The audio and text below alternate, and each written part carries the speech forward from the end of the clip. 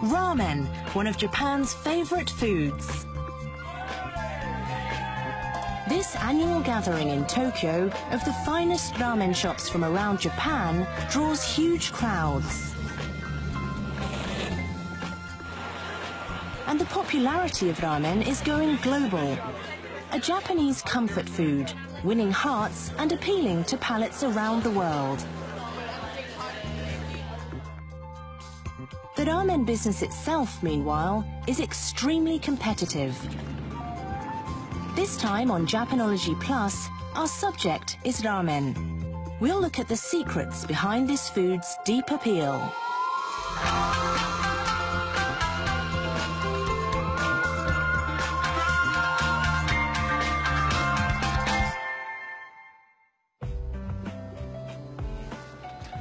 Hello and welcome to Japanology Plus. I'm Peter Barakan. This place I'm standing is a museum dedicated to ramen. It's in Yokohama, where the first specialist ramen shop is said to have opened over 100 years ago. This museum's actually celebrating its 20th anniversary at the moment. Japan is a land of relentless modernization, but as soon as you walk in here, you're transported back in time to what I imagine Yokohama probably looked like back in the 1950s. They have exhibits here which will show you things about the history of ramen, and also there's a number of shops that serve ramen in its various regional varieties. As I'm sure some people are aware, ramen is recently becoming an internationally popular dish. I'm told that in places like New York, people will actually dress up to go out and eat it, which all seems a little strange to me because my own image of ramen has always been the quintessential late-night snack on the run for inebriated office workers. Let's start off today with a look at some of the recent developments in ramen.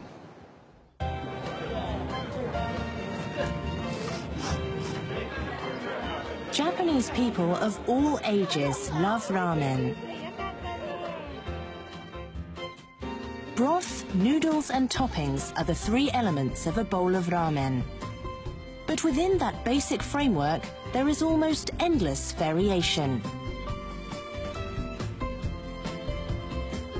The flavor of the ramen is determined by the broth.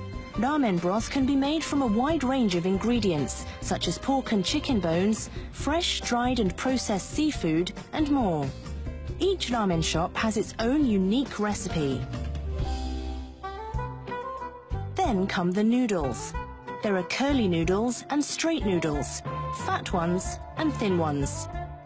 Noodle recipes also vary from shop to shop. Popular toppings include slices of roast pork and a boiled egg. Ramen may also feature various vegetables and local specialties. Broth, noodles, toppings. By combining these three in their multiple variations, you get almost endless ramen creativity. Across Japan, there are about 80,000 eateries offering ramen. And about 800 billion yen's worth of ramen is served each year. There's also instant ramen. More than 5 billion packages are produced annually. This 10-day event, the Tokyo Ramen Show, features regional variations from all over Japan. It draws 400,000 ramen fans, all in search of the perfect bowl.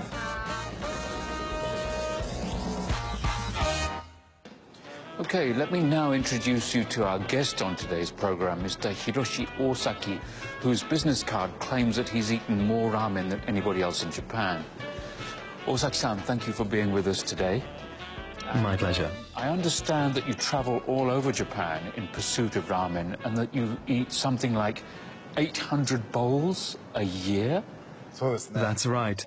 Over the last 17 years, about 700 to 800 bowls per year. I often have 3 bowls at lunch. Then I'll have something different for dinner. Basically, those are my daily eating habits. Hiroshi Osaki is the director of the Nippon Ramen Association. Even as a boy, he would go to local shops to sample the ramen. Since then, he's eaten 22,000 bowls of ramen. 9 years ago, he started sharing information gleaned from his ramen crawls on a blog. He became known as a ramen guru. Osaki also serves on the steering committee for the Tokyo Ramen Show, the biggest event of its kind, which showcases ramen from all over Japan. Today, Osaki runs Japan's leading ramen information website. He's one of the best-known ramen experts there is. Well, we've got quite a little selection of different kinds of ramen here. I'm not an expert, but Osaki-san is. Now, you're going to have to talk me through what all these are and where they come from. Let's start in the north of Japan. This is miso ramen from Sapporo. There's a film of oil on the top that seals in the miso broth below. The noodles are very curly. They're also very firm in texture. And now where do we go? This is Hakata ramen from the southwest. It uses a creamy pork-based broth. The broth has a distinctive whitish color. The skinny noodles go with this broth very well.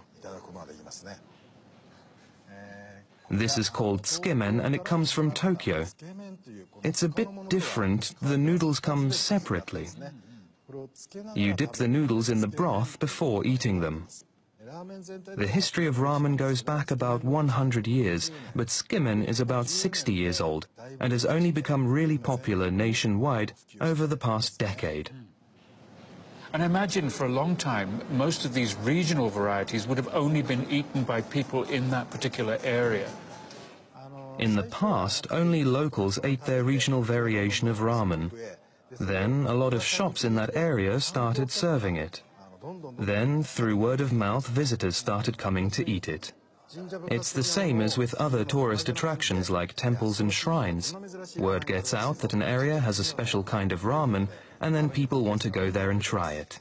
Well, okay, I can imagine people going out on a trip to see a famous shrine or temple. I mean, it's a piece of architecture, you know, dating back hundreds and hundreds of years. But ramen is, you know, it's a fairly cheap kind of food. I mean, the fact that people would actually spend money to go on a trip just to eat ramen is quite amazing, really. Well, in addition to the ramen, it's about the look of the shop, the atmosphere, the people who are working there. The factors vary widely from place to place. In that sense, these are tourist spots. These ramen tours are part of what makes ramen so much fun. So there's actually ramen tours now. Good Lord.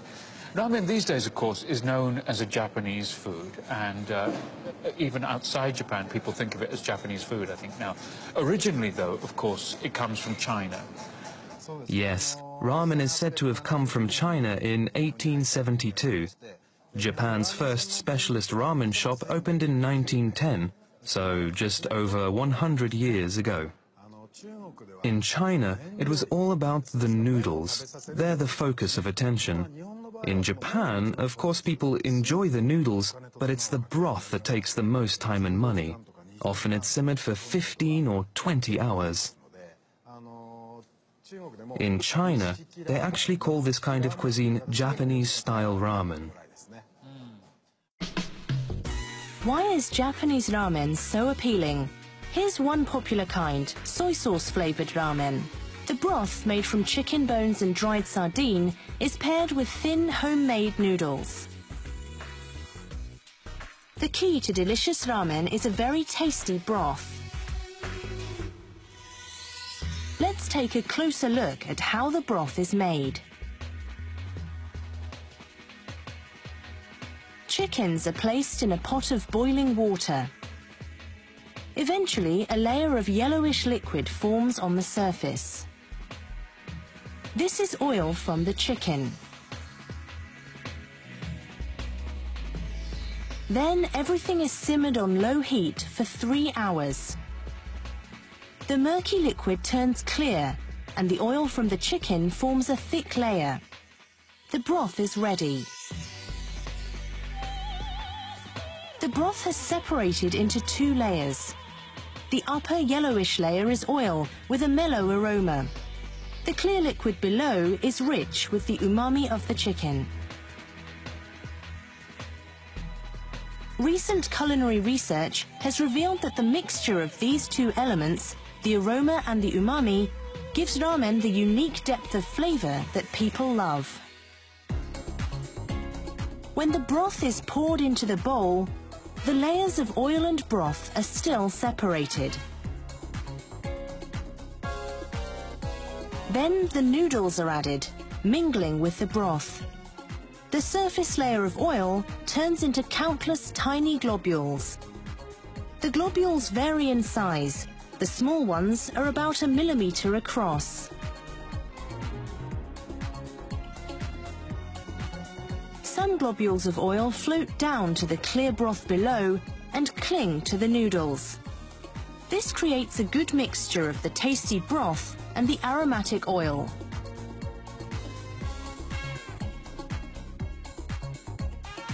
When the broth is drunk, the savor and aroma create a deep, satisfying flavor.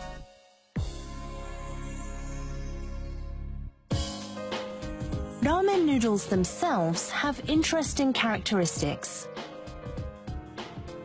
When a noodle is taken from the broth and pressed with a thin rod, drops of liquid form on the surface. This is broth that has been absorbed by the noodles. For comparison, here's an udon noodle. A sticky surface layer peels away, but that's it. Because ramen noodles are made using brine, they absorb liquid more readily. When you bite into ramen noodles, broth oozes out. That's a taste sensation unique to ramen. And there's more. Take a look at a cross-section of a ramen noodle. The outer section, where the broth has soaked in, looks translucent, but a white core remains. This indicates that the noodles are not soggy. They're still firm. Ramen noodles are both juicy and chewy. It's a big part of what makes ramen unique. The texture of the noodles and the flavor of the broth combine to make ramen a distinctively delicious treat.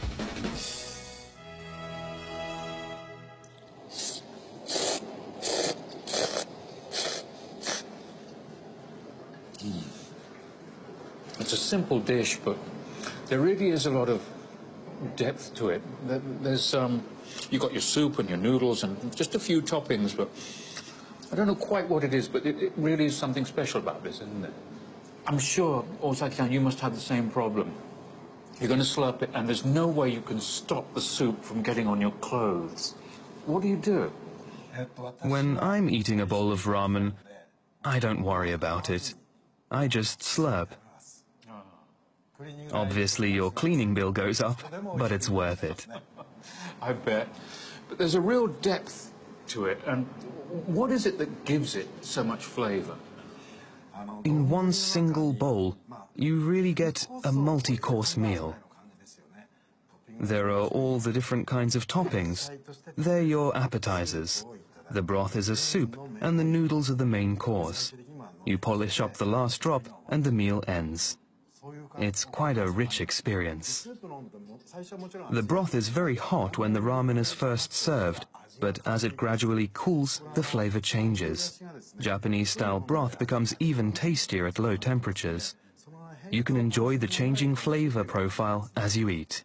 Okay. I actually think of eating ramen as a form of entertainment. For me, the ramen shop kitchen is a stage. Each cook has their own way of making ramen, and the focal point is shaking the water off the noodles. It's a real performance. There's a variation in that one element. Some cooks make a little movement like this, but some really shake it hard. Some even spin it around in the air. It's fun to watch while you're waiting for your ramen.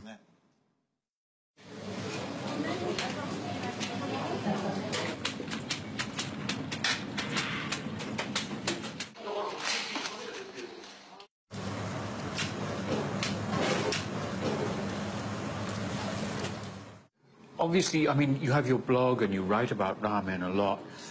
To relate the taste of something in words is quite difficult, really. How do you go about it? I give my honest impression of what I ate, but it's not enough just to say it was delicious. I have to be specific. Was the broth light or heavy? Was it thick or thin?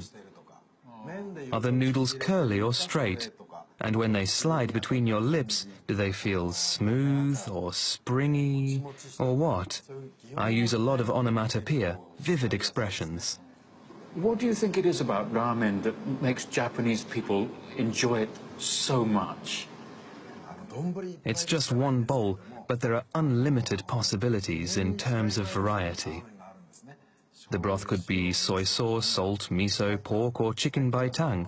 Recently even tomato, curry and other exotic broths. And of course people have different tastes. One person prefers soy sauce broth, another prefers salt broth. It's fun to discuss and debate. Everyone pretty much agrees which French or Italian restaurants are the best, but with ramen, one might say that place is the best, while someone else might say, I don't like that ramen at all, this place is better. I hear a lot of conversations like that in the pub. There are ramen shops all over the place, and unless you're an expert, it's quite hard to know which are the ones you want to go for, which is a good ramen shop, which is not such a good one. Are there ways that you can tell? Yes, pay attention to the smell wafting out of the door as you walk past. If it smells good, that's one good sign. Also, first impressions are important, same as with people. A ramen shop exterior is what creates that first impression. For example, whether the curtain at the entrance is clean or not. Details like that are important. But my top recommendation is that you look at the faces of the people who are walking out of the ramen shop after eating there. You can always tell when someone's just had a great meal by the look on their face. If a lot of people are walking out looking happy, that's a great way to know that the food is good. No mistake.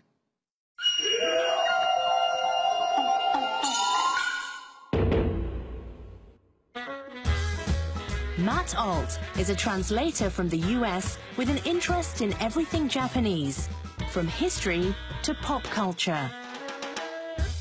In Plus One, he presents practical tips you can use yourself.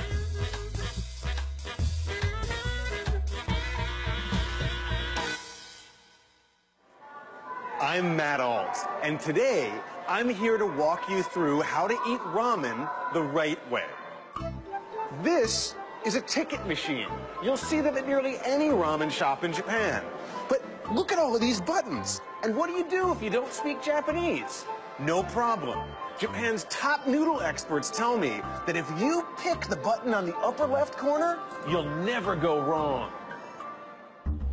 Well, here we have it, a steaming, piping hot bowl of ramen. So we should just dig right in, right? Wrong. The proper technique here is to first stir the noodles gently, lovingly, so as to break up the oils and release the aromatic compounds of the soup. Well, now that we've mixed the noodles, we can dig right in, right? Wrong. The proper move here is to first sample and savor the soup. Gently lower your spoon into the broth, allowing it to fill the ladle. Then, just as gently and lovingly, lift it to your lips. Excellent. We've mixed the noodles and we've savored the soup. So now we can finally dig into these wonderful smelling noodles. Now in Japan, the proper way of eating these noodles is to slurp them. I know this might sound like bad manners abroad, but here in Japan, it's perfectly all right. In fact, it's considered the best way to appreciate ramen, because by sucking air into your mouth, it allows more flavors to come out. Now, I'm gonna admit something here. I've been living in Japan for 10 years, and this is my first time ever slurping ramen noodles. Now, for those of you who might not be up on your slurping method, let's give you a quick rundown of how it's done. First, you pull the noodles out of the bowl, and then you form an O with your mouth. the better to suck in air along with the noodles. Here, let's give it a try.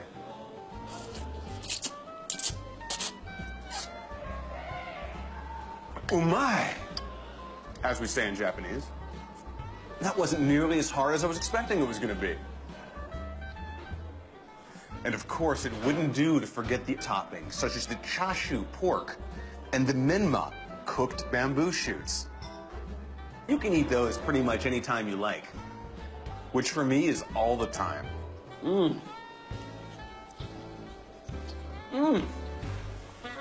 Another reason for all the slurping is speed, because the longer you leave the ramen noodles sitting in the broth, the soggier they get. And trust me, nobody likes a soggy ramen noodle. So now you know the basics of Japanese noodle slurping. Give it a try next time you hit the ramen shops. Maybe you'll be a ramen master yourself.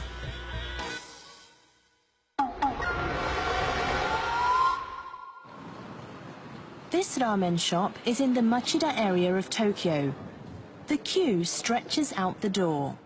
The ramen here features a creamy, mild broth made with seafood and pork bones and thin, straight noodles. The ramen recipe was developed by Rie Nozu, the shop owner.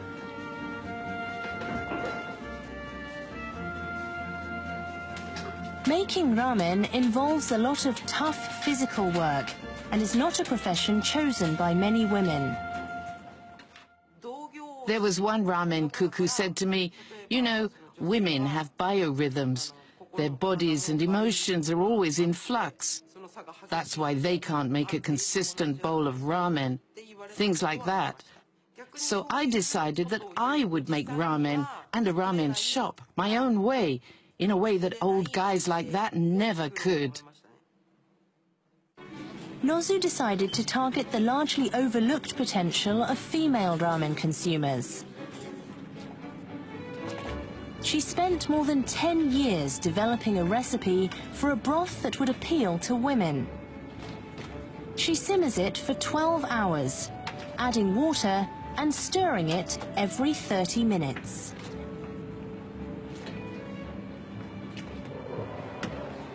The broth is refrigerated to fix its savory flavor. Also, at low temperatures, the oil solidifies, and it can then be removed to create a less oily broth.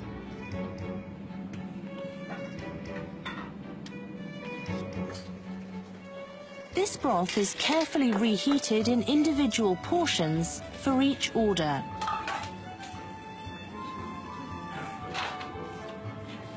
The noodles also have a lot of thought behind them. For those who are watching their calorie intake, she developed noodles made from konnyaku, a type of root vegetable, and noodles made with soy milk. Healthy recipes have proved popular. These days, almost half of Nozu's customers are women. It's less oily and quite light, tasty and easy to eat. Her ramen is not the only way Nozu has won over female diners. She also put thought into the shop's design. You can see the inside of the shop clearly from the street. And the employees of the shop are all women. This makes it easier for women who want to dine alone to step inside.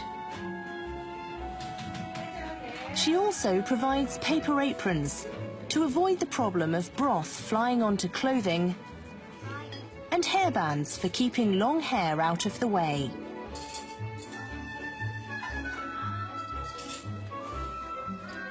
From day one, Nozu has been trying to perfect an experience that will appeal particularly to women. She's a trailblazer in the world of ramen, where both cooks and customers are mostly men.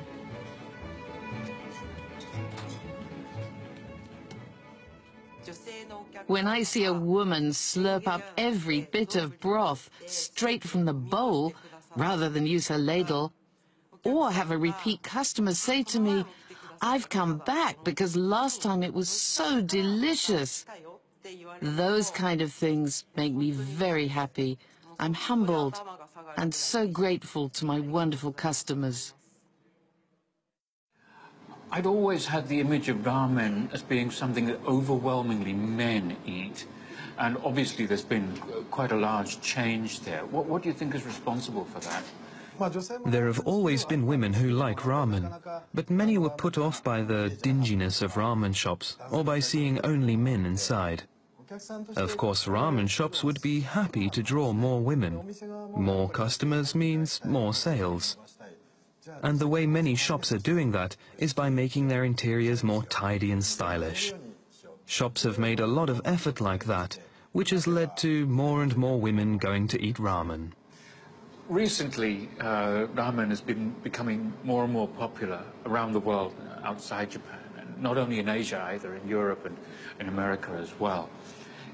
How do you see the future of ramen? Do you think there is still room for it to grow? If we look at history, pasta has been around for 700 years, soba for 400. Ramen is only 100 years old. If pasta is a grandfather, ramen is still a child. One with plenty of growing to do. It's a food that's still on its way up. That's how I see it. When I think about the potential creative progress, I wish I could eat the ramen of 100 years from now. Can you imagine in any kind of way how it will be different from what it is now 100 years ahead? I think we'll have things like short noodles, flat noodles. There'll be more noodle variations, and the broth. Today we have miso, salt, soy sauce, pork, and newcomers like tomato broth. Now we even have pineapple ramen. Wow. In 10 or 20 years, there'll be ramen we can't even imagine. I'm really looking forward to that. One change that I would kind of like to see happen is, I mean, as we talked about earlier on, in Japan you slurp your noodles and they taste much better when you do that. But just about everywhere around the world people don't do that, and it's kind of a shame, it seems to me. And it'd be nice to be able to teach the world to slurp, if you like. I think that would be one change that I would like to see happen. Yes, I agree. It's a distinctive Japanese thing, and I hope people will understand that and do it our way when eating ramen, even if it's bad manners for other foods. Thank you very much. Next time, Mount Fuji. Constantly changing with the passing seasons, Japan's tallest peak has for centuries inspired religious devotion and some of the nation's greatest art.